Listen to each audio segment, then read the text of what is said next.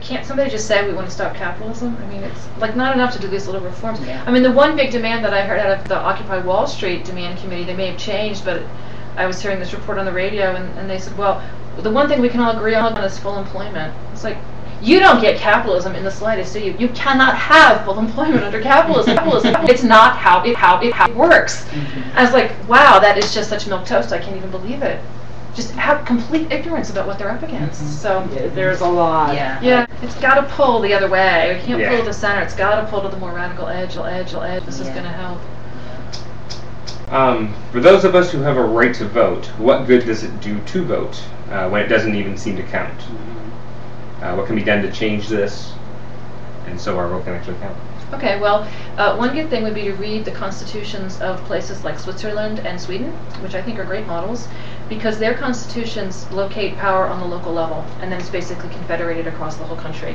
That was written out of the U.S. Constitution on purpose, because they did not want power at the local level. So we've got states, which are still really big, and then we've got the federal government on top of that. We could be doing this completely different. And if we actually had some power on the local level, your vote would count, in fact. You could actually work this out with your neighbors for years, and Vermont still runs by town meeting, so you get together with your neighbors and you talk. Where I lived in Massachusetts, we still had town meeting as well, and you know, so the first Tuesday of every February, whatever, you got together, you had a town meeting, and it's really boring decisions like, you know, the parking meters or whatever, but that's the stuff that you're dealing with. Right. Vermont has a very strong secession movement, and it's the Second Vermont Republic. They've got two newspapers and a radio station, and they are introducing the idea of Vermont secession into almost every town meeting now. They're bringing it up as let's vote for secession. It's actually in their state constitution. When they joined the United States, they said, and we can leave if we don't like this. And they had people come from Canada, and they said, so if we vote for this, what's Canada going to do? And the guy from Canada was like, we believe in international law. If the people of Vermont vote, this is what they want, we will recognize you as a nation, and we will accept your passports. And it was like, this is beyond cool. And that's just the thing about Vermont, is that they have an identity as people who live in Vermont, which I think may be stronger than their identity as U.S. citizens for a lot of them. But they still run their affairs on the local level. That it was never destroyed in Vermont the way it was everywhere else. So they know how to make democratic decisions, you know, with the people that they live with. And that is a lot to build on. Most of us don't have that living experience. They do. And they mean business. So that's another model I really want people to look into, because they're doing it. Okay, this isn't just pie in the sky. There are people all across the planet who actually know how to do this. Voting makes me think of a few things. One of which is puking, another which is probably masturbation. But don't want to put those together, frankly. Yeah. Except when you vote.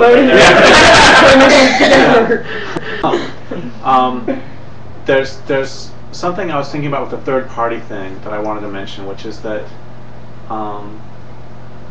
when I lived in Spokane, a person who was a state representative came to asked a whole bunch of people that she knew peripherally if she should run for state senate, and I was one of the people that she asked. We went out to dinner and then we talked about it, and her politics were really good. And one of the things I said, this is like 15 years ago, one of the things I said to her is, you know, you have a really good heart and your politics are great, and if something happens along the way, I'm going to follow your career, and if something happens along the way, I'll know that the system is even more irredeemable than we think, because you're a good person. If you vote for bad things when you're in the state senate office as in Washington, that something bad has happened. And she's actually she's done some bad things, and has voted against the environment. I know activists in Spokane who were very disappointed that the system itself is, I don't even want to say corruption because that's how it works, but the system itself is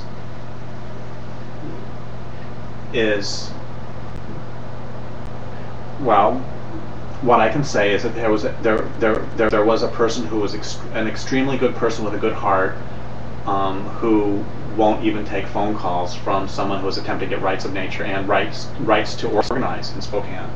when you return the phone call. So that's one thing that happens with that system. And the other thing, voting.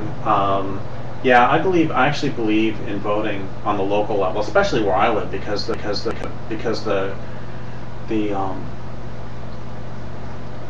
right-wing people are so crazy here that it's like locally I actually will do the lesser two evils. It's like anybody but these really insane. On a larger scale, it's pretty interesting. I think that Obama did a really smart thing by putting off the Keystone Pipeline decision, because there were, I think, a lot of people in 2000. They said, okay, no more. This is going to be the last time we've offered the lesser two evils. And Bush was so terrible. Like 2004, they're like, okay, this is really the last time. And then 2008 was like, okay, seriously, this is the last time. And now what he's done, I mean, Obama has been just such a disaster that I think that by delaying the Keystone Pipeline decision, he can now say, okay, you environmentalists, look, if you don't vote for me, this is game over for the planet, as James Hansen says. So I think that he found something that he could find a way to hook people back in. Then once he gets in, he's going to do the same crap he's been doing. He's just going to be, I mean, he's actually in many ways been worse environmentally than Bush was. I know, that's Wow. hard to say.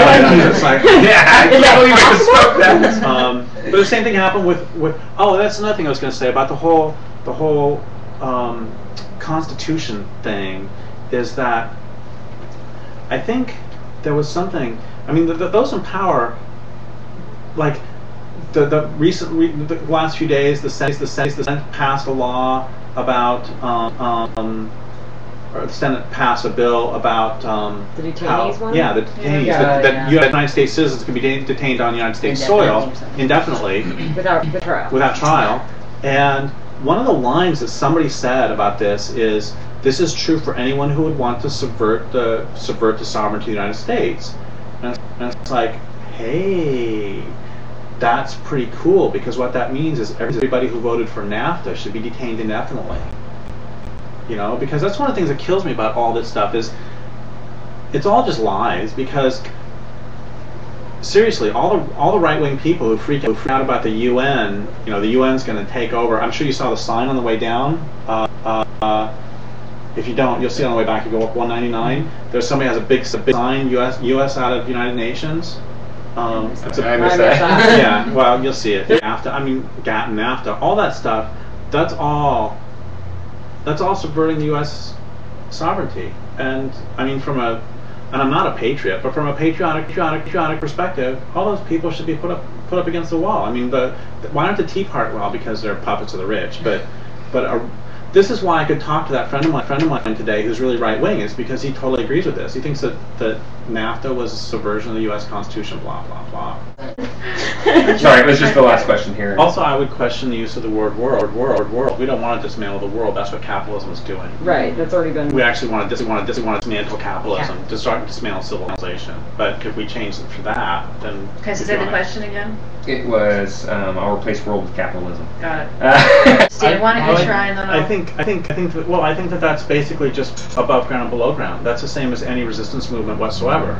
That, you know, only 2% of the IRA ever picked up weapons. 98% was doing various support work, which included feeding people. Kropotkin said, he said it better than this, but basically he said a lot of revolutions have failed because of bread. That if you can't eat. So what we need is we need to be relocalizing. We need to have relocalizing food supplies, relocalizing education, relocalizing decision making. That local democracy. Yeah. So that, and we need to be re-mythologizing, telling other stories. And one of the things I say all the time that it just pisses me off is, what do the movies On the Waterfront, Straw Dogs, V for Vendetta, give me a couple more. Saturday Night Dr. Fever, Zhivago, all of them. Saturday Night Fever. What do they all have in common? Blade Runner. What they all have in common is they all have the standard pornographic rape fantasy at some point, which is where a man either rapes or somehow otherwise tortures a woman, and at the end of the scene, she's pulling him close. Dr. Zhivago, Ev grabs, starts to rape Lara, and at the beginning of the scene, she's pushing him away. By the end of the scene, she's pulling him close.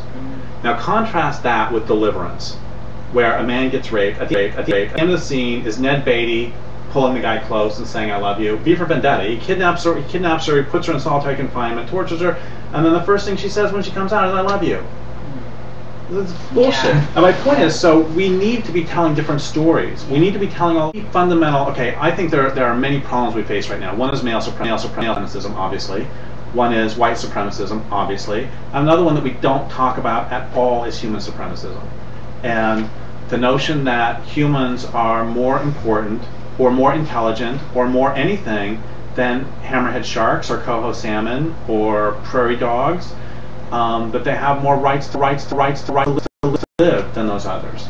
And so we need to be telling stories that don't have the landscape just as backdrop, but the landscape is actually a character because the landscape is alive. The Tolowa lived here for 12,500 years, and the fundamental difference between Western and indigenous ways of being is that even the most open-minded Westerners still perceive the world as consisting of resources. And non-humans speak to us. We desperately need to be telling these different stories. And also, I remember talking about this one time, that we were trying to figure out who were some male writers, male feminist fiction writers, and we came up with like Thomas Hardy, Henrik Ibsen, so we came up with some from the 1880s, 1890s, and then 1940s, 1950s. Just dropped off the edge. There was nothing. Yeah, I'm trying to think. We got Stephen King with Dolores Claiborne. So we need those stories. Well, now Stieg Larsson. Thank you. I forgot about him.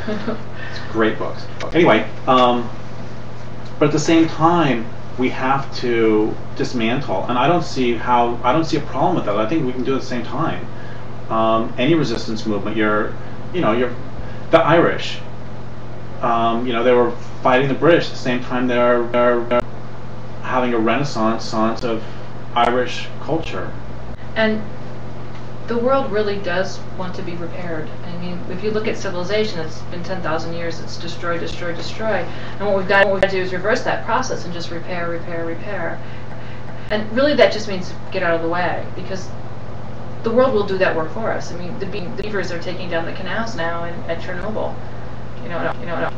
All it took was the people going away, and and I shouldn't say all the people because there's still a few people there who stayed in Chernobyl and would not leave were the old women, and they're not hurting anybody. But except for that, the industrial humans went away, and so now you have multiple packs of wolves, plural packs of wolves. Lots, actually. Yeah, which tells you, how much food there is there for them to eat, because they're, the apex predators. So that means there's food. The beavers are back; they're destroying the canals. There's all kinds of rare birds now that haven't been seen there for 100 years. And Derrick makes the point that what this means is that, like even on the worst possible day you can imagine of a nuclear meltdown. That's actually better for the planet than the everyday workings of industrial civilization. So you can take that one home. But if we were to repair even 75% of the world's trashed out prairies, which have been destroyed by agriculture, let's be very clear what's happened to that land, but even 75% of those, if we could restore them to perennial polycultures, to the grasses that would like to be there and the ruminants that belong there, they could all come home. Within 12 years, we could sequester all the carbon that's been released since the beginning of the industrial age. Carbon would drop to 333 parts per million, which is well below that 350 cutoff mark. I don't know why we're not talking about this. We should be repairing the planet. I mean, there's no groovy green solution that involves, God knows what kind of crazy toxic substances. I mean, what they do to make the windmills and the solar panels. I mean, they're creating toxic lakes in China. Okay, and people need to understand this. It's just as horrible as the tar sands and the mountaintop removal. It's just happening in China, not here. Okay, so there isn't like a green groovy way out of this. We cannot sustain this way of his life. The planet can't do it. Okay, but if we were to repair what we've destroyed over the last 10,000 years, then yes, it's not too late.